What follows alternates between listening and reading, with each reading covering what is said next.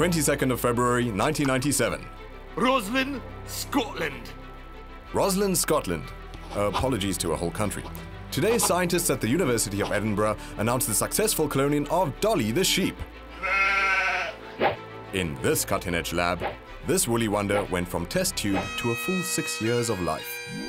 Put simply, at day 1, Dolly was some other sheep's breast cell nucleus inserted in an empty egg. You left the machine on again when you were cleaning, didn't you? Aye. Humph. Och, aye. So that's not.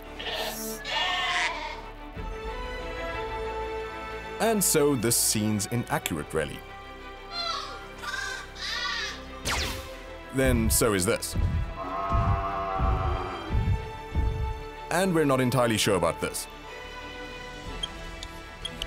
What's certain is, Dolly's the reason for recent awe-inspiring experiments into bringing back extinct and endangered species, including the African wild dog, the Spanish ibex, and the woolly mammoth. No, seriously. So from this week in history, Dolly, thanks for not being like the rest of the sheep.